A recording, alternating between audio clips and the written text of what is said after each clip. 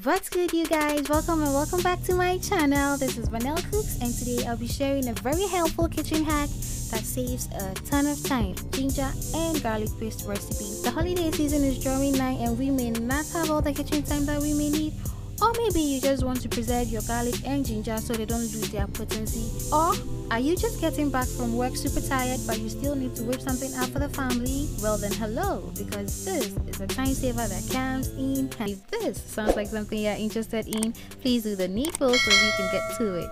Have you done it? Good, let's get right to it.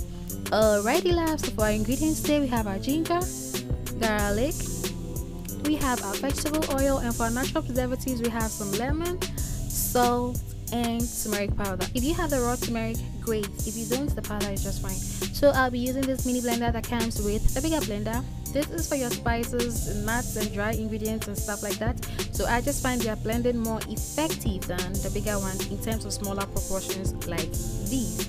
If you have the bigger one, great. So to that I'll add my garlic, turmeric powder, lemon juice, and my salt. So the preservatives are in now, so I now add my vegetable oil, cover it up, turn it upside down so the liquid settles at the base of the blade to make the blending easier. Once that is done, just start your blending process. Just like that, blend until smooth, because that is the consistency and texture you are going for.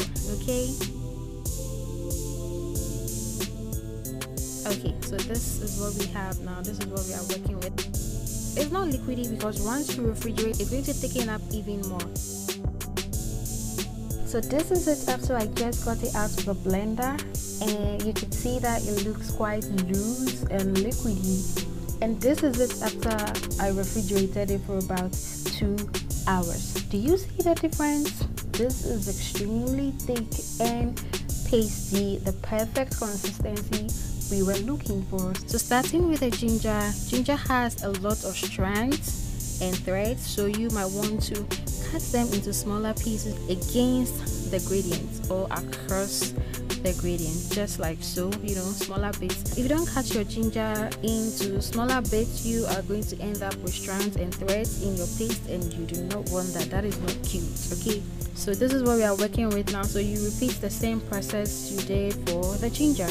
Add your turmeric, salt, lemon juice, and vegetable oil. The vegetable oil gives the ginger and garlic, this shea butter effect. But if you would be using your ginger in your beverages and juices, I suggest you use water for the blending instead of the vegetable oil, and it will be just fine. Okay, use water if you'll be using your ginger in beverages, juices, and other stuff. Other than that, the vegetable oil increases the longevity. Ginger is a root vegetable, and so I don't trust that it will be completely clean with just water. So you can try using citric acid, vinegar, or even some of the lemon juice to wash it.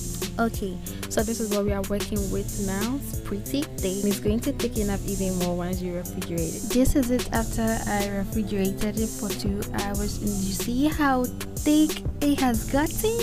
Yes, that is exactly what we are looking for. However, you can go ahead and keep yours in your ice cube trays and freeze them for a longer period of time, so it can last you for a longer period of time.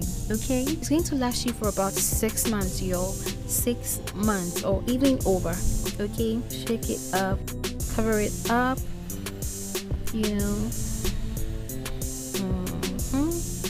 just like so.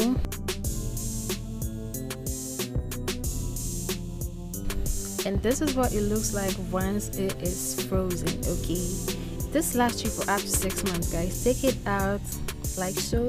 You can keep them in Ziploc bags and take it back to your freezer, or you can just refrigerate them just like this. Keep them in glass jars or plastic containers, cover it up and refrigerate them, and it will last you for up to 3 months. Okay, this is a time saver, y'all.